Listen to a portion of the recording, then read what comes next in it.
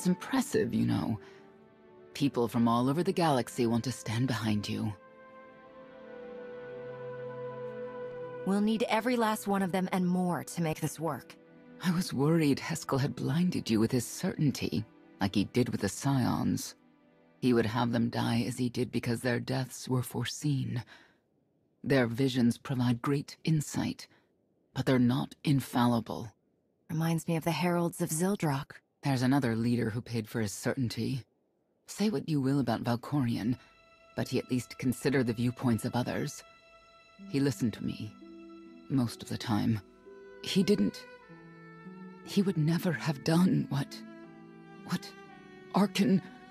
What is it? I told you before that Arkan had a brother, Thexan. They were inseparable until his death. Vaylin told me during our fight. Arkan murdered Thexan. His own brother. Maybe if I had raised him... Your fight with Vaylin. What happened? What she had to say, it struck me down to my core. Paralyzed me.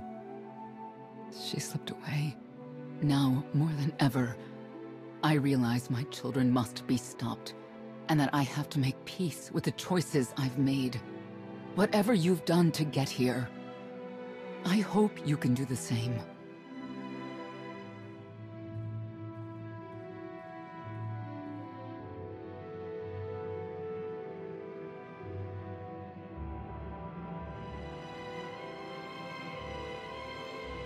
She raises a good question. How do you look back on your path to this moment? I made the decisions I felt were right.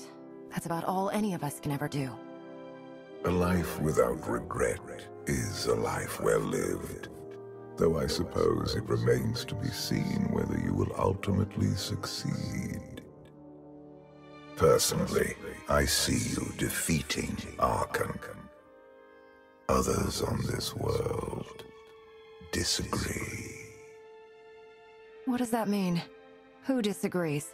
You will learn soon enough.